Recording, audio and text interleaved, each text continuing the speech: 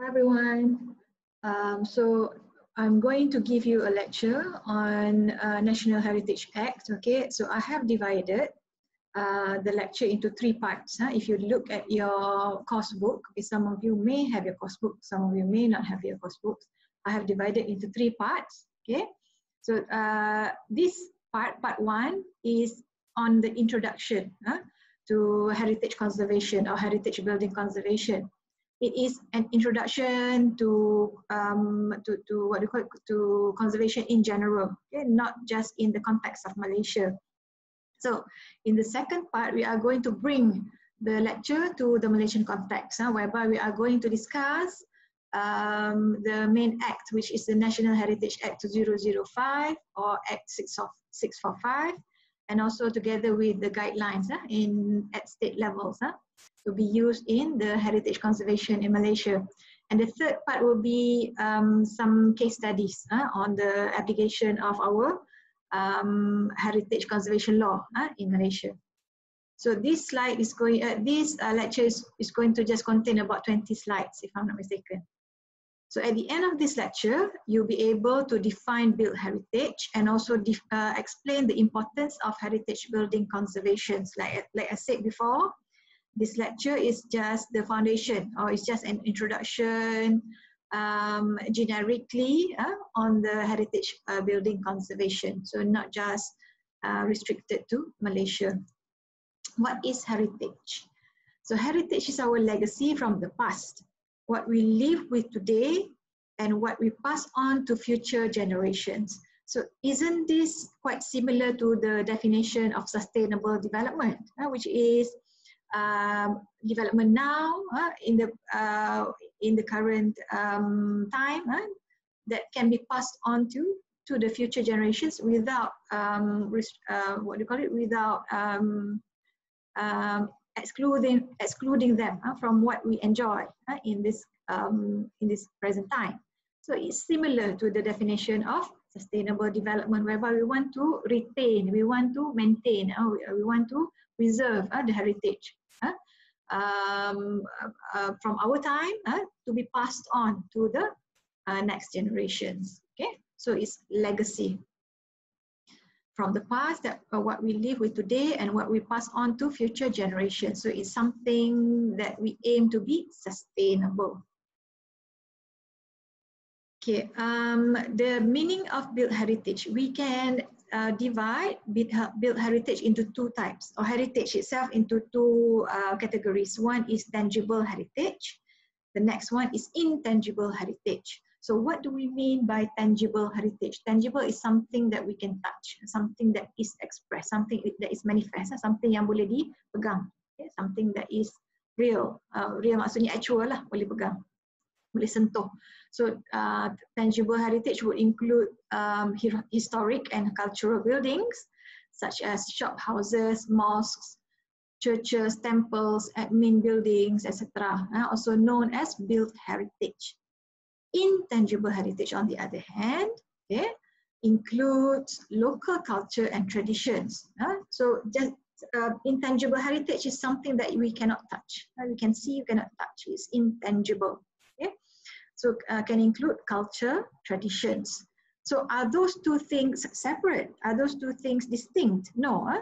There is a link between intangible heritage and also tangible heritage. The link is, to be meaningful, tangible heritage needs living culture. That is the intangible heritage. And intangible heritage needs to be placed within the context of tangible heritage for both to be meaningful. So the linkage between tangible and intangible heritage is both gives meaning to each other. Tangible heritage gives meaning to intangible heritage, and at the same time, we need intangible heritage to give meaning to the places, to the built heritage just now. Okay? For both to be meaningful. So the linkage is meaning, memberi makna. Tanpa either one, okay, the heritage just now, the tangible without intangible akan menjadi meaningless. Tiada makna. It's just a place without context, without meaning, without apa nama tu, without what they call it, culture, without traditions that can be linked to the place. So it becomes empty, meaningless, tak ada makna. So maknanya, so that means that the both tangible and intangible heritage needs each other. They need each other for them to be meaningful. Cannot stand alone. Okay, if you have one without the other, that one will be meaningless. Dia akan menjadi kosong, meaningless. So this is normally what architects, normally or urban planners, what they think of when they are faced with heritage, with cultural heritage of the built environment di kawasan mereka. Okay, so it says there, the city, our open classroom. Before we design, we must observe and absorb the urban landscape. Mesti mesti observe, mesti mengamati, okay, the whole picture, the big picture, the whole thing, and not just things in isolation, not just looking at the tangible heritage, for instance, the physical form. It must be looked together with the intangible heritage. Contohnya performance, ritual. So the picture on the left hand side, kan, what they call it, praying punya altar. The altar itself, without an act of prayer, will become just a thing, kan, tak ada makna. It's just there. But if you combine the altar together with the act of worship just now, dia menjadi satu yang lebih makna. Now we know the reason for the prayer altar to be there, to be put there, sebab nanti ada orang sembahyang, kan, ada orang nak buat ritual di situ. So both will give the meaning. So tanpa altar tak boleh nak buat ritual tersebut. But with and also with the altar, without the person doing the ritual, tak ada maknanya dia punya tempat sembahyang tu. So it means that mesti ada linkage, mesti ada the both of them must exist together to give meaning to each other. Okay, subtangible meaning. Dia bagi senses, dia bagi meaning kepada the other type of heritage. So examples of heritage, more examples for tangible heritage. We have heritage sites yang boleh pegang, yang boleh nampak. Heritage site, natural areas and formations such as mountain, beach, trees, river, objects, monuments, buildings, musical instruments, jewelry, itu semua tangible heritage. Intangible heritage, we have music. Tak boleh pegang, kan? Boleh dengar, ada sense, tapi tak boleh dipegang music. Language, can speak, it's spoken, but you cannot touch language. Songs, folk song, dance, theatre show, martial art, etc. So there is one other example that is not put here. What about humans? What about orang-orang, humans, yang ada mempunyai this heritage or skills, this knowledge, this heritage knowledge. Where do you put the people under the categories? Is it tangible heritage or intangible heritage? Because people or persons can be declared as heritage, negara, apa nama tu, national heritage. So where do you put it? Is it under tangible or intangible heritage? Now, examples of built heritage. So we are now talking at a global level. The significance is at a universal punya level rather than local level. You can appreciate the heritage values of these buildings regardless of whether you are a local person or not. For instance, you go to Colosseum, Pantheon, Tower of London, Sagrada Familia. So all these places are not located in Malaysia. Supposedly, we don't have this appreciation if you're not local. But these buildings, this built heritage, somehow it it goes beyond the national punya boundary. Even though you're not local, if you go there, you feel this sense. Ada rasa this sense of awe, sense of you rasa amazed with the maybe architecture, with the aesthetics, kecantikannya, with the what else, with the maybe juga cari bidaan dia from the scientific point of view, okay, architectural point of view, okay. Next one is, so we come to Malaysia, we bring back the discussion to Malaysia. Just now was at the local, at the international level, right? So heritage buildings, buildings of historic, architectural, technological, artistic, and or cultural significance. So the point that I want to make is heritage buildings is more than the age of the building, than all buildings. Heritage buildings is more than all buildings. Other age is represented by history just now, but there are other things, or there are other significances that can lead to a building to be acknowledged as a heritage building. For instance, dari segi architectural, dari segi technological, from the point of view of its artistic values, artistic significance, cultural significance. So heritage buildings is more than just old buildings. So that is my point. But then again, the examples that I gave you, Stadthaus, and also the Rumah Limas Bungkus, okay? Stadthaus is more the historic value dari segi masanya tu. When it was built in the 17th century, 17th century during the Dutch colonialization of Malacca. So dah lama, bangunan lama di Malacca. So we appreciate Stadthaus in terms of its age, in terms of dah lama di situ kan masih ada 16th century, 17th century, 16 something, 1605 or it's from 1511 until 1645, right? The Dutch colonialization of the Malaccan Sultanate. So long time ago, we appreciate this group of buildings due to its historic value. On the other hand, the Rumah Limas Bungkus tu not erected in the 17th century, bukan? It's younger than that, more recent than that. However, this Rumah Limas Bungkus, the Istana Tengkulong in Terengganu, the significances that it has is architectural, cultural sebab dia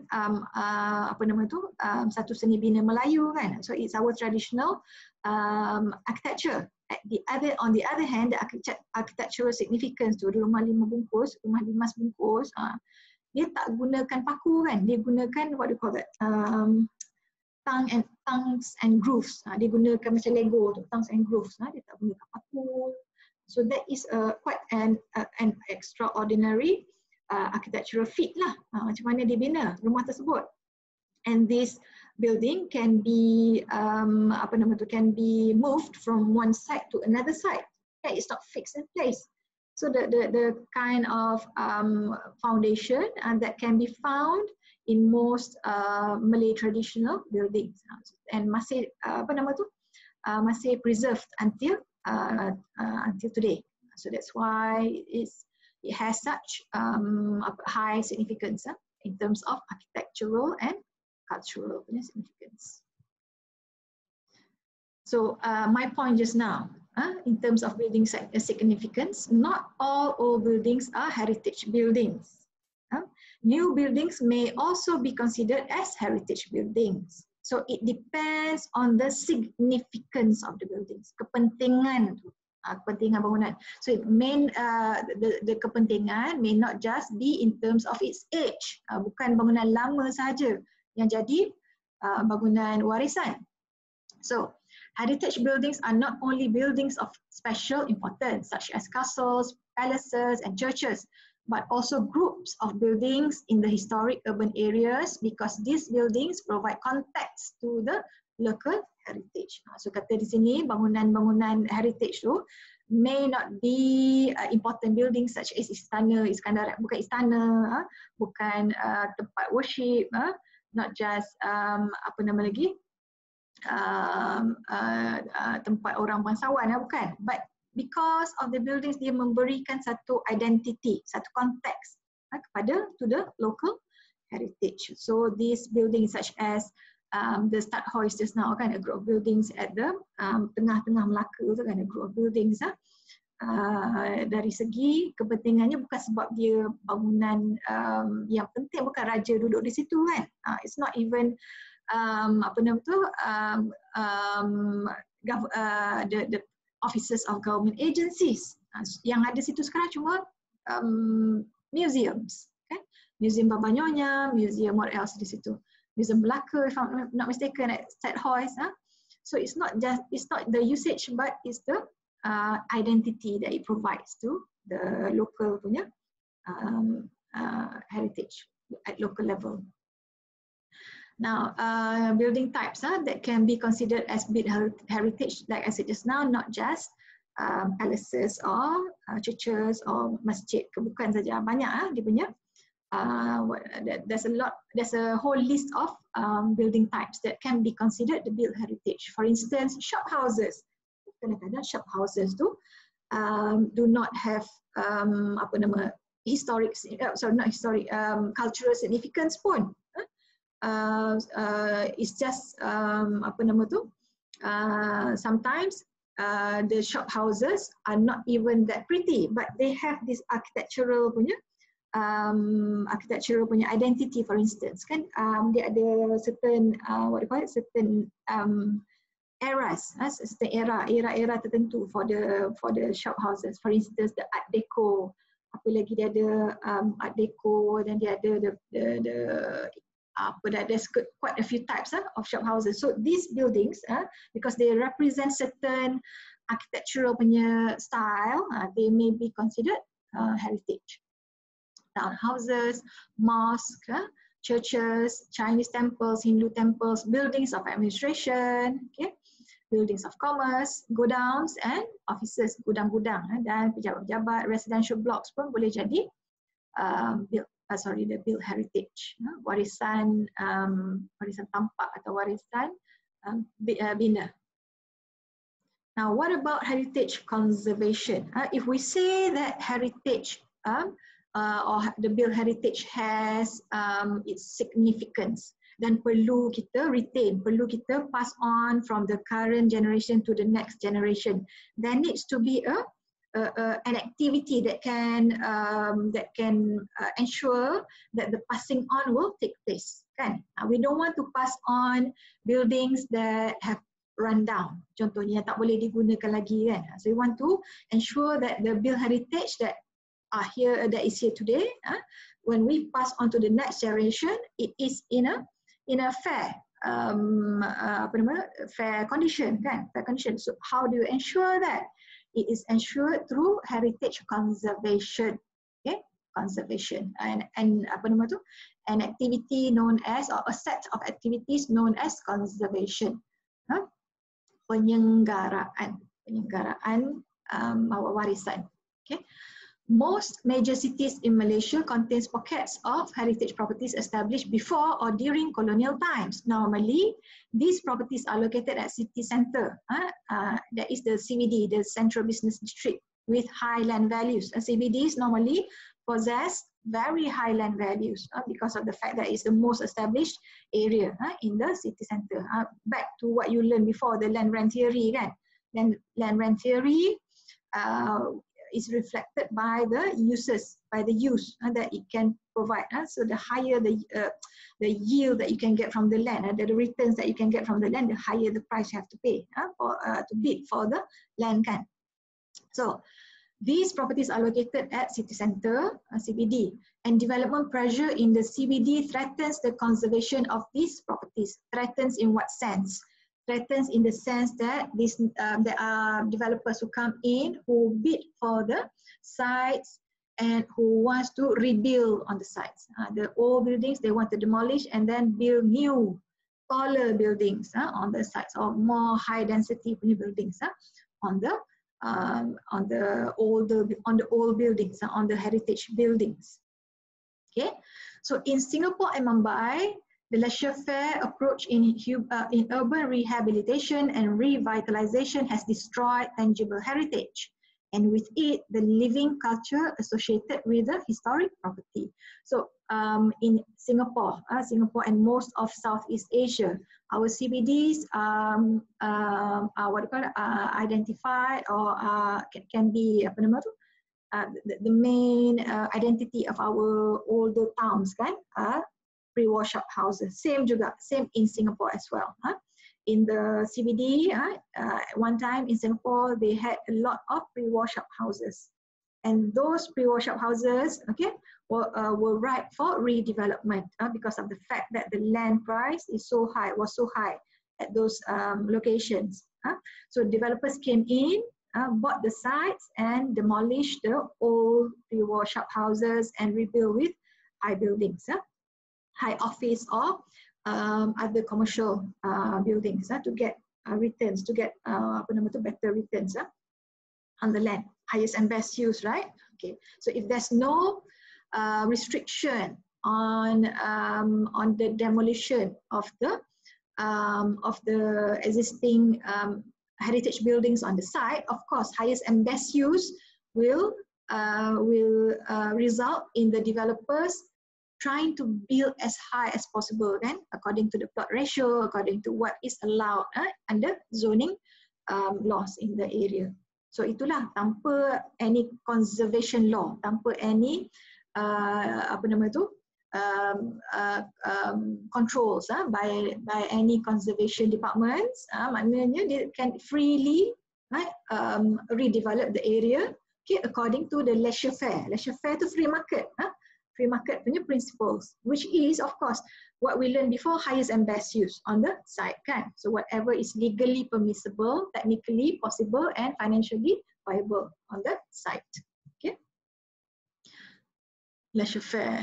So in the case of Singapore, right, one time they realized that they meaning the government, the local community and also the authorities, they realized that they were losing part of their identity, part of their local culture by allowing the pre-wash up houses to be demolished, to be replaced with new buildings.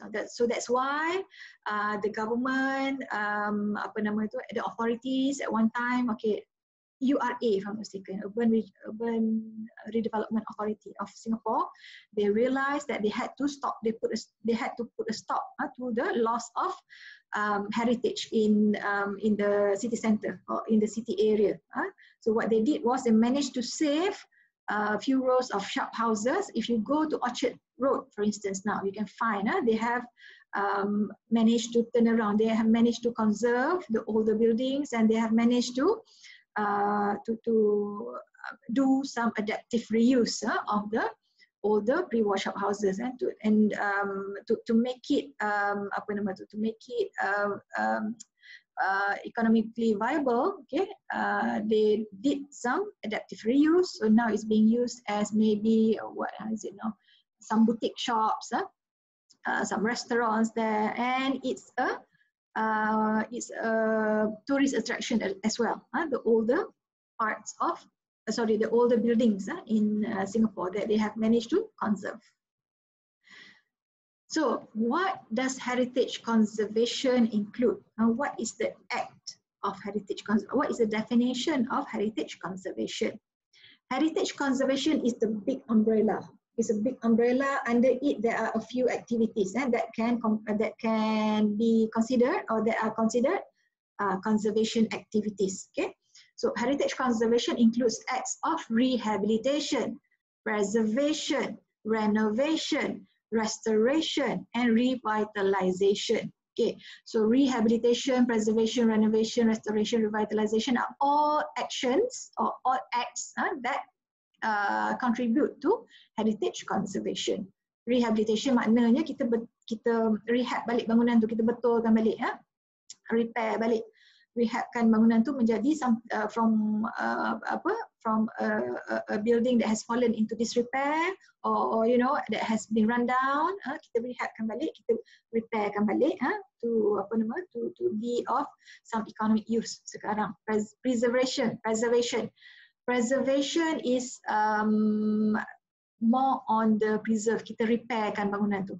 Kita try to kekalkan, pengekalan bangunan. Kita kekalkan keadaan tu. Preservation. Renovation, we renovate. Maybe to renovate to reflect the current usage without touching the main identity of the building. Maybe don't replace all the original punya materials of the building, but just renovate. Maybe to install some modern modern requirements such as cabling for the internet and things like that, renovation. Or maybe do some kind of what they call sympathetic punya extensions to building, kan, to the building. Boleh juga renovation. Do not touch the facade of the building. Maybe can add an extension at the back of the building. Restoration, kita restore balik mana yang restoration maybe has been touched up before wrongly, gunakan materials yang the wrong materials to preserve the building. Take that off again and then use some materials that are quite similar to the original building materials. Restoration. Revitalization is more on what we call it, more on attracting people back to the area, to get the intangible punya heritage there, to get the people to live in that area. Revitalization, maybe by the government giving grants kepada kepada owners of the building, or to give technical advice to the owners of the building on how to better attract people to come to their places. Revitalization of that area. There's a lot of examples of this revitalization. For instance, in KL itself, kan? KL itself, jalan Hang Kasturi, and also the what do you call it, the Pasar Seni, the central market, revitalize the area, because before, at one time, okay, the Pasar Seni was so dirty, was so crime infested that people don't go to that area. But the government, through the to turning the central market to Pasar Seni, to an arts market, okay, managed to bring some life to the whole building, to that particular area. Conservation aims for authenticity and sustainability of heritage. So two things. One is they try to preserve the original character, the original design maybe of the building, of the old building, of the original building. Then sustainability. Sustainability means try to ensure that the maybe the intangible heritage is contained in the building, and not just focus on the tangible side, but also on the intangible. Meaning there are people living or working within the buildings to keep the buildings alive, not just focusing on preserving the physical aspect of the building itself. Now, what are the importance? What's the importance of heritage building conservation? Why do we do it? What's the motivation for especially for the government to and not the market, the NGOs, the non-government organizations, in promoting heritage building conservation, penyelenggaraan bangunan warisan? Why do you need it? Why do you need to do it? One, heritage as a public good. Okay, public good means the market will not be interested to maintain or provide this kind of goods, public goods, because maybe the returns from the goods ataupun profit from the goods are not high, not what the market needs for them to operate. Sebab dia tak ada profit, so why must the market provide these kind of goods? So that's why the government has to step in and ensure that heritage is preserved, is conserved for the current generation and to be passed on to the next generations. That's about when heritage is being considered public goods.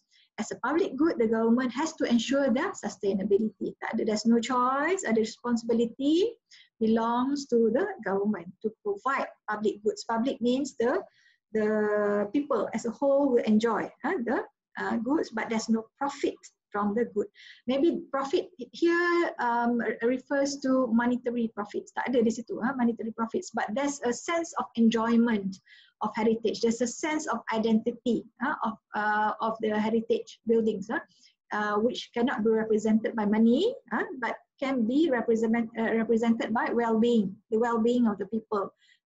When you have a sense of place, a sense of belonging to that particular area, because you are familiar with the old buildings, with the heritage buildings. This will give you a sense of security. Dia kata dia rasa selamat berada di situ because there's always something that you can look on as being permanent, kan? So maknanya dia boleh bagi you rasa selamat. It can give you also the feeling of wellness, rasa well-being tu protected by having buildings that we are familiar with. Okay, sense of place, sense of belonging for the people. The second one is because the heritage building conservation is part of sustainable development. Okay, you can see here, although current generation may prefer new development, future generation may prefer heritage more. So who are we to deny the future generations, okay, their chance of enjoying the heritage buildings, the old buildings? For instance, the current generation has pulled down the Pudu Jail because we say, you know, the area is right for redevelopment. Pudu Jail has nothing to offer, kan? Old buildings, kawasan yang dulu, tak glamour. It's not glamorous, right? It's just a jail. It's just a place where you detain people who did wrongs against the society. So dia kata mana? Why should we retain now? The current generation says, why should we retain a jail, kan? Whereby when the land can be used for more profitable developments. That's what we said now. That's what the current generation now. 50 years, 100 years from now, the people who live at that time may lament, may rasa, alamak, kenapa? Why did the older generations tear down? Why did they tear down Pudu Jail? Why did they tear down Stadium Merdeka? Those places have historic significance that maybe they want to experience, they want to go to Pudu Jail, they want to go to Stadium Merdeka, but cannot because it has been torn down, replaced by a newer building. Kan? So the decisions by the current generation may deprive the current generations from the heritage that they want to enjoy. So di kata sini, to ensure sustainable development, to pass on whatever the current generations are enjoying to the next generations.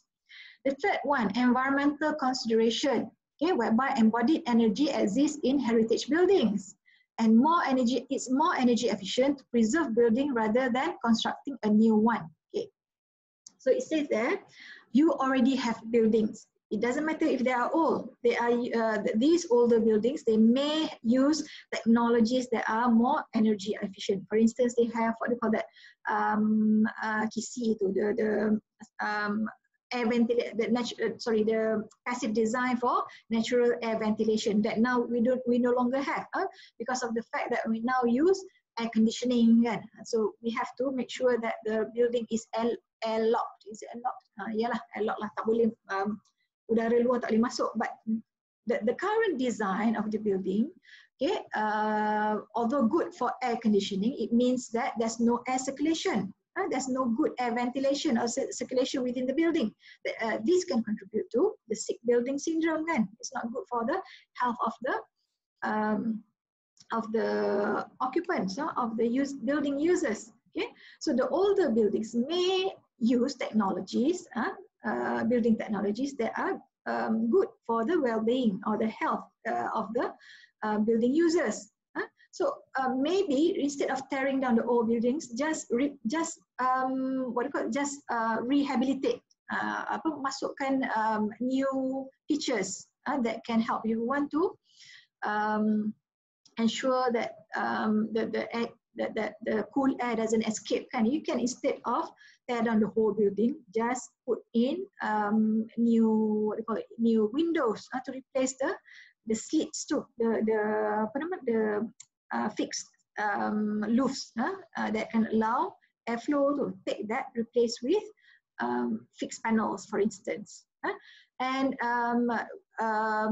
during the construction of the old building, a lot of energy has been used for the construction. Energy meaning the labor, what else? The labor time, all this, the energy meaning, labor lah basically.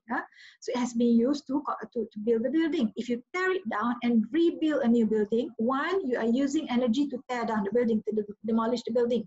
Two, you are using energy to build a new building. So that's 3 times you use energy instead of just one, right? So the old building uses energy to be built, then uses energy to be demolished, and then you use another set of energy to build new building, rather than just leaving the old building to stand and just renovate, rehabilitate, and do the other things like adaptive reuse to the old building. So from the point of view of environmental consideration, okay, building conservation is more energy efficient. So the similar concept is you recycle the building, the old building, recycle that to be used in a new way, by rehabilitating, by renovating, by preserving, rather than tear down, rebuild. Smart growth, urban redevelopment which is sustainable and environmentally friendly. It has to do with the environmental consideration just now. So smart growth is you conserve the energy, or you prevent the energy from being used 3 times more than just conserving the old building, which is sustainable and environmentally friendly. Next is prevents urban decay, whereby listed heritage building must be maintained under the law, thus keeping the building and neighborhood safe. So some old buildings, the motivation of the owners to maintain the buildings in good conditions is quite low, because of the fact that sometimes the rental can be low for older buildings. But if a building has been listed as a heritage building, there is an obligation on the owner to keep the building in good repairs, or in good conditions. So a building, an older building which has not been maintained well, can eventually lead to the building being dilapidated. Maknanya dia jadi usang, bangunan tu jadi dilapidated. Dilapidated building, or a row of dilapidated buildings, in the case of shop houses. Kalau katakan satu shop house, one shop house is not being maintained, okay, it could be okay. But say one shop house has not been maintained, so the next door owner, the neighboring unit, okay, also does not manage to attract renters, because of the fact that the next door unit is in a bad condition, and this will in fact the next door neighbor. It will in fact also the next door neighbor. Say after that a whole row of a pre-war shop house couldn't get renters, because of the fact that people don't want to live in a rundown punya neighborhood, kan? So it will lead to urban decay. Urban decay, as we said, can be manifest in terms of physical manifestation, which is rundown buildings or dilapidated buildings. At the same time, these old buildings or these abandoned buildings may also lead to crime rates, high crime rates in the area. It may also lead to what else? Crime, the vermins, penyakit vectors, vector carrying diseases, disease carrying vectors. Okay, so in that area. Okay, so if there's a law that says the owner must maintain his historic building, then it can prevent the urban decay from happening. Economic generator. Now, heritage building conservation has been proven has been proven as a what do you call it, as a tourist dollar punya attractor. So it has happened in Singapore, in Malacca, in Georgetown, in many cities around the world, right? Whereby heritage tourism through designations of the sites, as especially as UNESCO's World Heritage Site, that can attract global tourists to come to the place and enjoy the heritage that the place can offer. Economic generators. Tourist dollars lah, in tourist dollars we say, economic generator. Boleh jadi tourist attraction. Now, for example, can be tourist attraction kan, once there's a concerted effort in heritage conservation, not just for one building, but for the whole area. Then the whole area, the whole city or part of the city can be marketed. Dia boleh jadi marketed. Dia boleh contribute to city marketing. So ada city branding di situ. Ada satu brand. World Heritage Site Malacca and Georgetown, for instance. So there's a brand there. Dia ada satu brand. Dia satu chop lah sebagai something that UNESCO has approved as having significant cultural punya value. So in Penang, they have what is called Penang Heritage Trail, whereby a proper trail has been drawn from identifying the heritage buildings along the route. For instance, number 1, number 2, and then you go on to 3, 4, 5. So all these things, and also the Malacca Heritage Trail, same thing, whereby they marketkan the area, okay, by identifying the heritage, the heritage buildings, and then people when they walk or when they go through the areas, what they do is they don't just appreciate the heritage buildings, but also maybe they feel hungry, kan? So they stop. So that can promote the local economy, the eateries, also the souvenir shops. What else? Maybe they feel lazy to walk, so they can take the trishaws, kan? So for the local trishaw punya business, good for them. Okay. Besides that, they have the tour bus, kan, hop on, hop off, kan. So a lot of economic activities can be generated from the successful branding of the cities into heritage punya areas. Especially, like I said, if the heritage acknowledgement comes from a world body such as UNESCO. So conservation of built heritage in Malaysia. In Malaysia, there are several challenges in built heritage conservation. Number 1 is conflict with competing users, like examples in the CBDs, the competing users such as the residential users, such as the commercial users, all competing for prime land in the city center. Yes, some of the older buildings may be of lower density ataupun lower plot ratio than what is allowed, kan? So sometimes, okay, the developers come in and they have their eye on the sites. So you have this this threat that hangs on the heritage sites all the time. So it happens not only in Malaysia, actually all over the world. Okay, conflict with competing users. The second one is effects of age and time on the building fabric. Okay, the intention may be there to preserve, to conserve the heritage buildings, but as time passes on, okay, as the building ages, okay, you have things like the building material being deteriorated.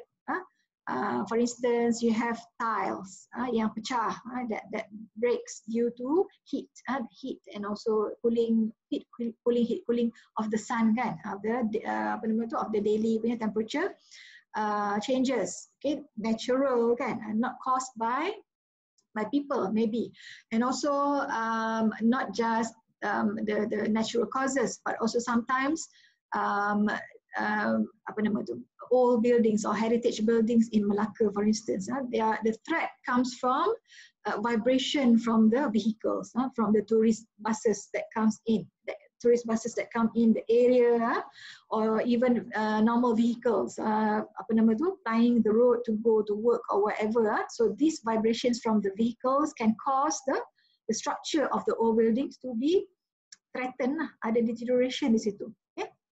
Also, sometimes natural pests such as, you know, termites. Termites come and eat at the timber, what do you call it, timber columns of the buildings. That's why sometimes they had to resort to non-traditional punya method of protecting the timber, such as putting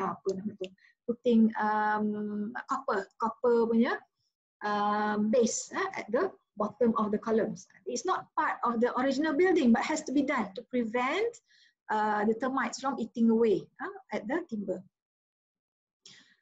Improper renovation or rehabilitation efforts, like I said before, sometimes the effects of age and time of the building fabric, it may cause the buildings to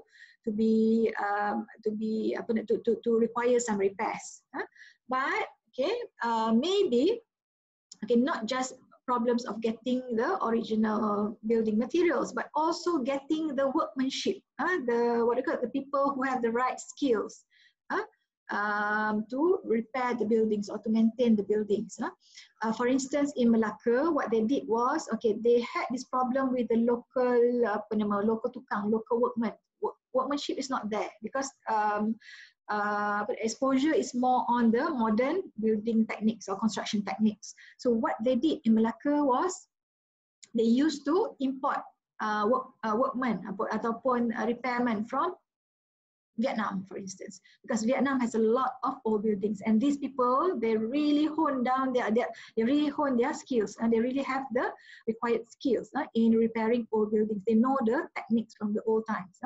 So some of the techniques we have lost here in Malaysia because we are more focused on training our workmen or our builders in the newer techniques.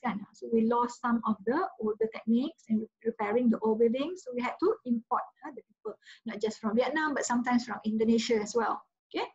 So in some cases whereby they cannot find the workmen, the workmen with the skills, or they don't have enough money to import the workmen from outside. Sometimes they conduct their own repairs or repairs and maintenance, which may not reflect the original construction or original building materials of the building. So other improper renovation or rehabilitation efforts di situ.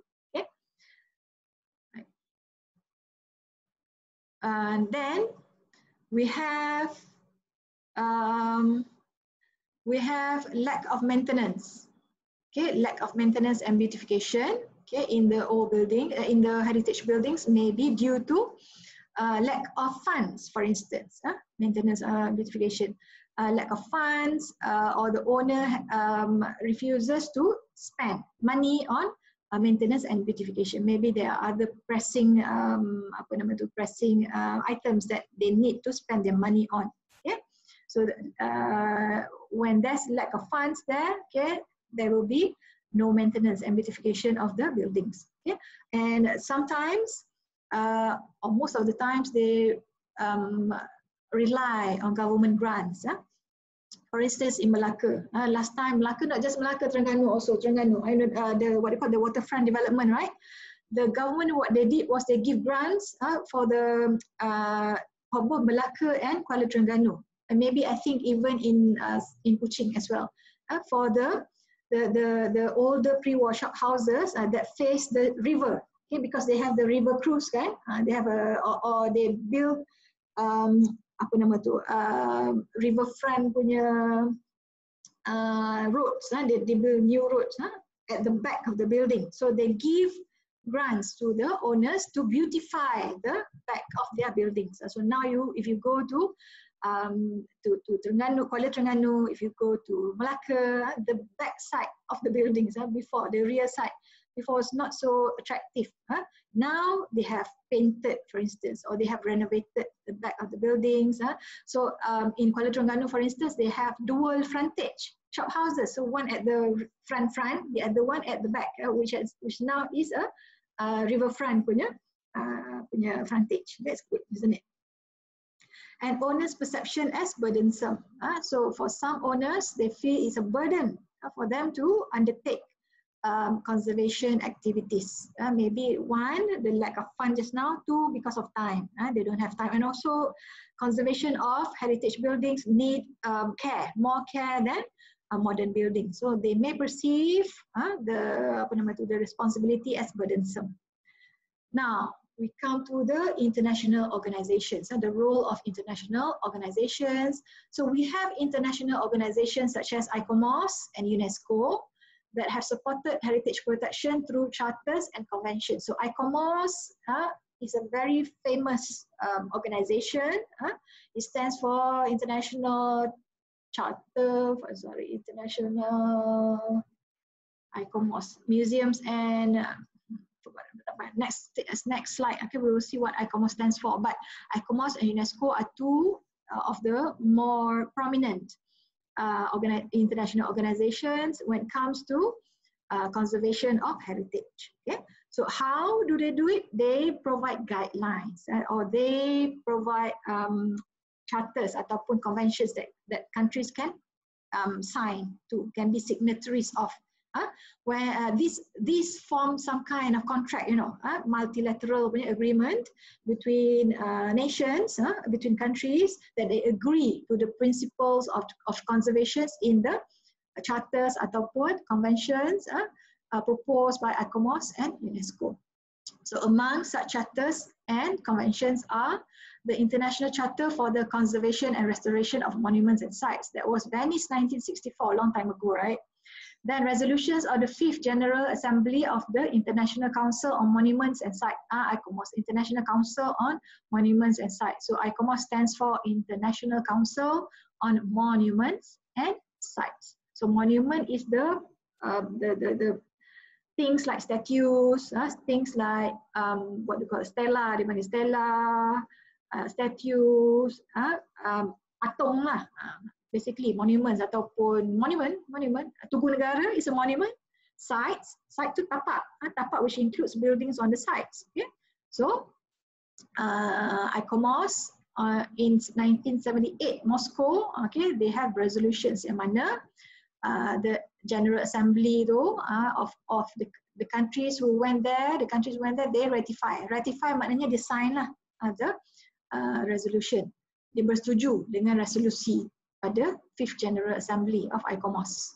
Bura Charter. So the Bura Charter, okay, is a charter, is satu guideline. Charter tu macam guideline, satu agreement, not agreement, it's a guideline, it's a guide.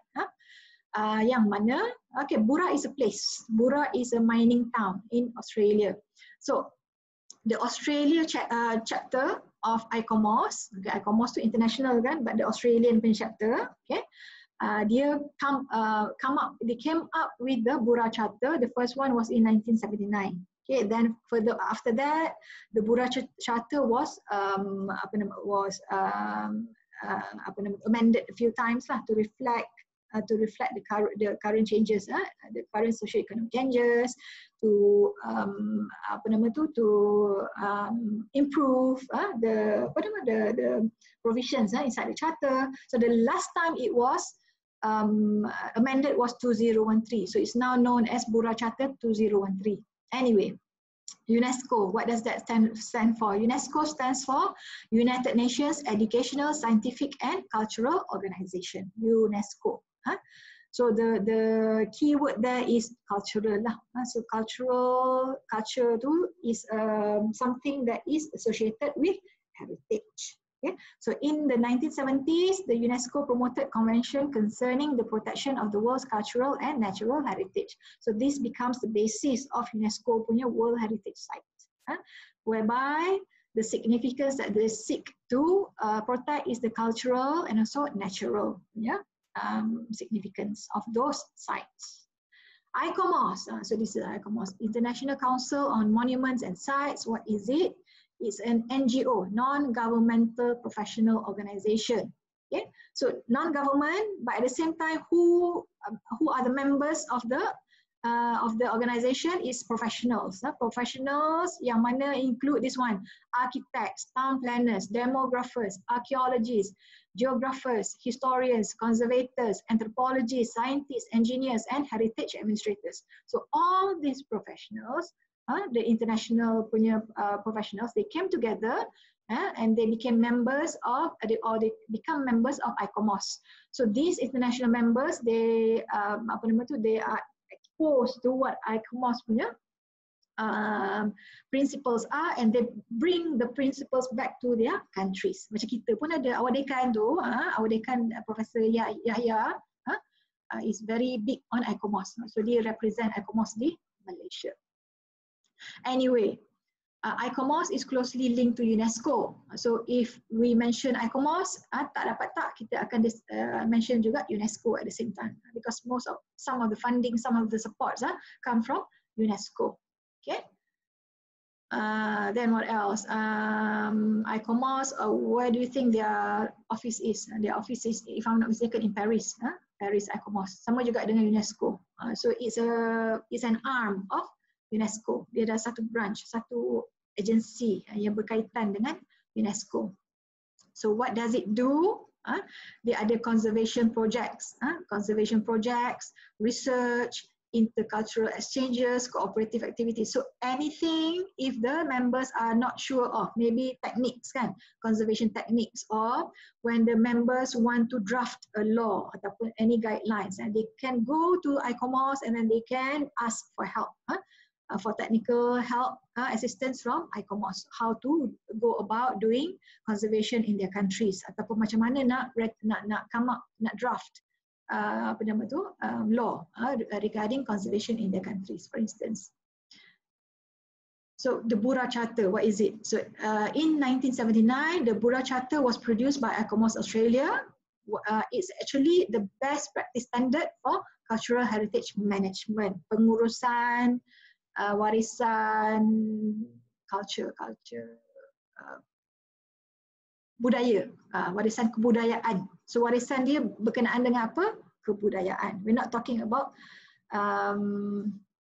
for instance only architectural punya heritage, ataupun bukan saja cakap pasal historic punya heritage, is culture. So we know what is cultural heritage, ini kat bawah ni, the definition is that. Now anyway, the latest amendment to the Bura Charter was in 2013. The Bura Charter provides guidance for the conservation and management of places of cultural significance. Cultural. So apa maksud cultural significance under the Bura Charter?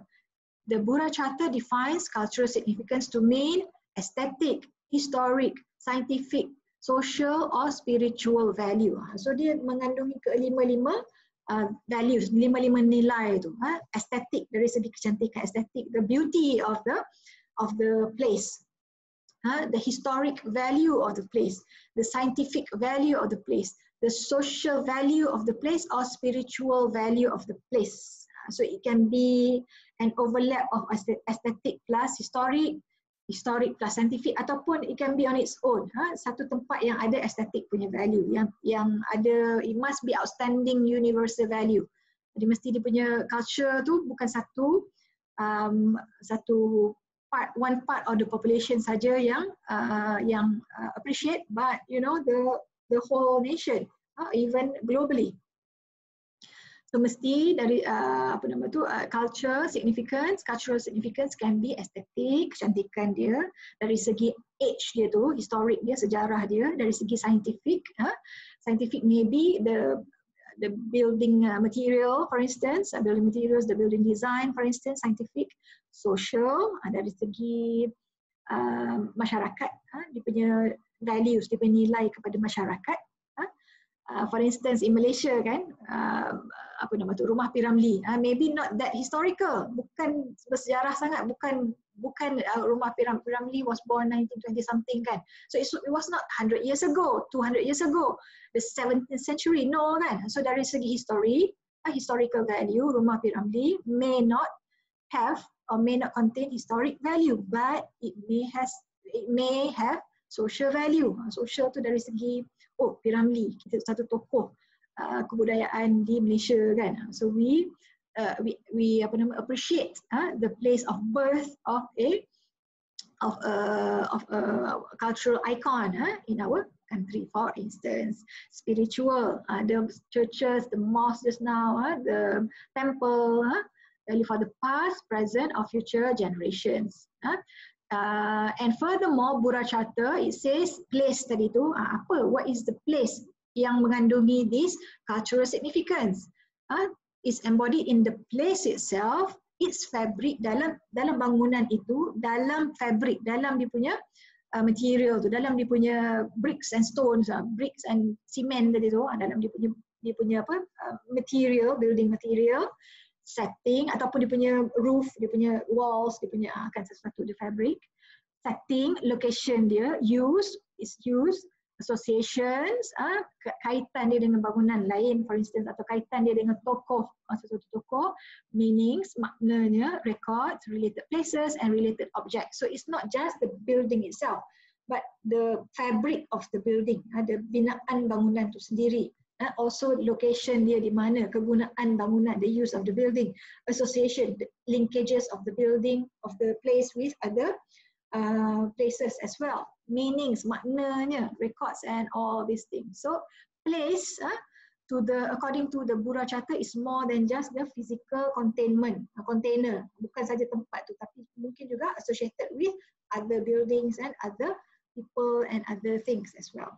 So why is it important? It's because in Malaysia we adopt the Burra Charter punya principles sebagai guidance in coming up with our own National Heritage Act and also our guidelines. Itulah kenapa kita penting nak belajar pasal Burra Charter. Principles, conservation includes all the processes of looking after a place so as to retain its cultural significance. So dia adalah conservation, penyelenggaraan tu termasuk semua proses, all the processes of looking after a place. Tujuannya untuk apa? To retain, untuk menyimpan tu, untuk mengekalkan the cultural significance. Okay, cultural significance again, cultural significance in all these things, aesthetic, historic, scientific, social, spiritual, apa-apa saja daripada the 5 values tu. Okay, so all the processes of looking after a place so as to retain its cultural significance, which encompasses the activities that are aimed at safeguarding of a cultural resource so as to retain its historic value and extend its physical life. So at the end of the day, not just we don't want to just retain the cultural significance, but also to extend dia punya life tu, untuk bawa dia kepada next generations. Buildings to be conserved shall be retained, restored, or preserved, not total reconstruction. So this is what Burra Charter is totally against. Bukan demolish and rebuild. Dia tak percaya kepada tu. Dia percaya kepada whatever is there, we just touch up, we just repair, maintain, preservekan dia. Retain, restore, preserve, not total reconstruction. Dia tak percaya kepada demolish, buat baru. Contoh demolish buat baru, contoh Pudu Jail kan, ada keadaan lama dia, tiba-tiba ada orang kata, oh tak apa, we can make a new Pudu Jail, we tear down the old building, the old Pudu Jail, we build a new Pudu Jail, we maintain the same design, for instance. No, that is not what Burra Charter is all about. Burra Charter is all about when you say before, kan, it's too late now, say before they want to conserve Pudu Jail. Maybe go back to the original drawings. Look at where the Pudu Jail has been restored wrongfully. Take that out. Buang apa-apa saja yang salah restore sebelumnya. Maybe dari segi additional punya buildings ataupun penggunaan building materials that are not sympathetic. Maknanya dia clash dengan the original building. Go back to the original drawings and then mana-mana yang pecah betulkan, mana-mana yang dah roboh, dirikan balik. So that is conservation. Bukannya kita totally demolish and then rebuild a new Pudu Jail there. No. Adaptive reuse of heritage building is recommended and encouraged. Why this? Adaptive reuse ni adalah penggunaan semula. It's like using the building, an old building to be used in a new way. Tu dia. Like pasar, like the Central Market before. Central Market, pasar Central Market was not pasar seni before. Central Market was pasar tengah, pasar utama, whatever lah. The Central Market was a wet market. That was the original usage of CM, Central Market. Yang mana if you go now, there's painters, there are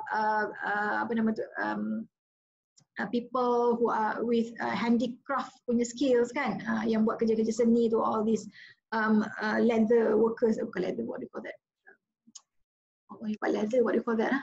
Craftsman lah, craftsman, bukan?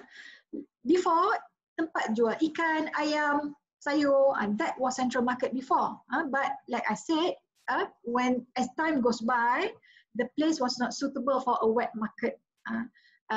People don't go there anymore. People went to supermarkets. People went to cleaner markets. So the place was run down. But it was constructed in the 19th century. So there was a historical value there, historical significance there. Ada juga aesthetic punya ataupun architectural punya significance in the building. So the authorities at that time, okay, they took a good decision. They made a good decision rather than demolishing the Central Market. What they did was they turned the use. They changed the use into arts, into an arts punya market. Yang mana sekarang ni you boleh beli all these craft tangan, you can buy paintings, you can buy leather goods, you can buy all kinds of arts punya products there. And it's now a very good tourist attraction. If I have any friends from overseas, I take them there so that they can appreciate the Malaysian punya arts. So adaptive reuse of heritage building is recommended and encouraged. Why? Because they want to promote the intangible heritage tadi tu. They want to keep the building alive. Without people in the building becomes dead. There's no meaning to the tangible heritage. So that's why adaptive reuse of heritage building is recommended. More examples like in Malacca, in Georgetown, the pre-washout houses, they turn into boutique hotels, for instance. They turn into boutique restaurants, for instance. Kan? Good place to hang out. Just put in a Wi-Fi there, and then people come there for their coffee, for their designer, whatever lah, designer cake, things like that. Keep and strengthen the existing structure using original methods and materials whenever possible. It should be made safe. So safety is a main concern, but at the same time, the existing structure must be kept, must be kept in a good condition lah. Tak run down. Okay, that's all for today. Okay, I will come up with the second clip. Second set of lectures on the Malaysian context on the National Heritage Act 2015 in the next set of lecture. Okay. Thank you for listening. Bye-bye.